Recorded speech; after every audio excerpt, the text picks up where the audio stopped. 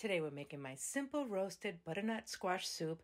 This soup makes a great first course for Thanksgiving, or you can enjoy it any day you want something warm and delicious in your body, and you can take that any way you like. So we're going to first start off by roasting the butternut squash in a 425-degree oven for about an hour, and it's going to come out dark and caramelized just like this, okay?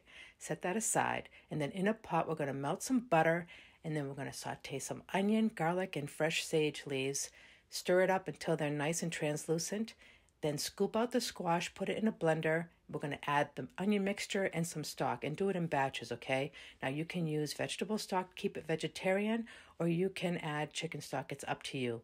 Blend it until it's nice and smooth. And then before we add it back to the pot, we're going to melt some butter and then add some nutmeg, turmeric, cayenne, salt and pepper. Stir it up until they're nice and fragrant.